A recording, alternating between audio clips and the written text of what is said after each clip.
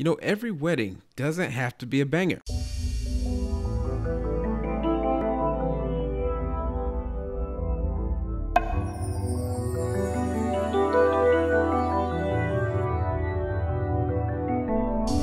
On November 29th, the weekend after Thanksgiving, I was at Summer Hour Studio, right in the middle of Metro Atlanta, for the Chung wedding. Now, I was invited by a friend of mine, JK, to come and DJ her sister's wedding, and her sister told me ahead of time this was going to be real simple. Not a whole lot of dancing, not a whole lot of bells and whistles. So, I show up, set up a great evening. There was only 2 instances of dancing that took place. My own son, who couldn't sit still after he gorged on the dessert table, and Mr. and Mrs. Chung, the bride and groom, who did this awkwardly cute last dance before they ended up leaving the venue for the night. Best part of the whole wedding had to have been the dogs in tuxedos. They definitely stole the show.